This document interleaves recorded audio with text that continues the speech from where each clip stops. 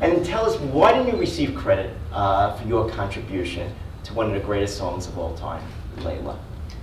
Well, I'm not sure, but if you ever find out, I should tell you. Get somebody cut a check for me. I had written a song with the drummer Jim Gordon called Time, Don't Let the World Get in Our Way. And it was a song that Jim had come over with a 3 or 4 chord progression, and he was a great drummer, he wasn't a great piano player. And so I sat down at the piano at my house and started playing, and then I started writing lyrics and wrote a bridge and a melody, and we were on our way to England to record sing with Eric Clapton on his first solo album in the middle of a Delaney Bonnie tour. And we played the song for Eric, and he seemed to like it, but he didn't record it. So I left a demo on the piano and hoped that he would maybe consider it after we left, and nothing happened.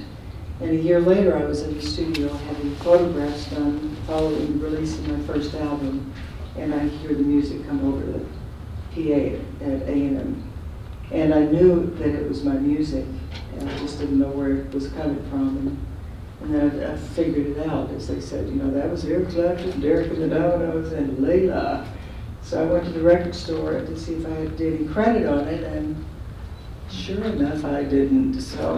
Well, why didn't you say anything? I did. I said no. I called his manager. I talked to the A&M. I talked to my producer, David Anderley. I talked to anybody that would listen, because the studio, the day that I played the song for Eric, the studio was full of musicians.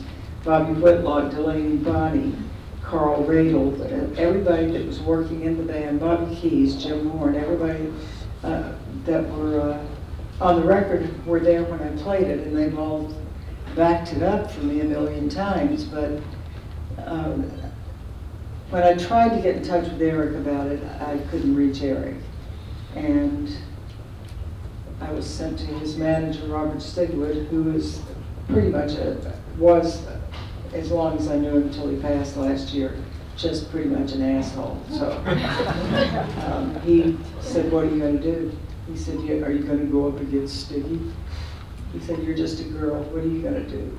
And that's really the only time that I really can think of that I've really felt like that there was a male power play that really that I could not get around.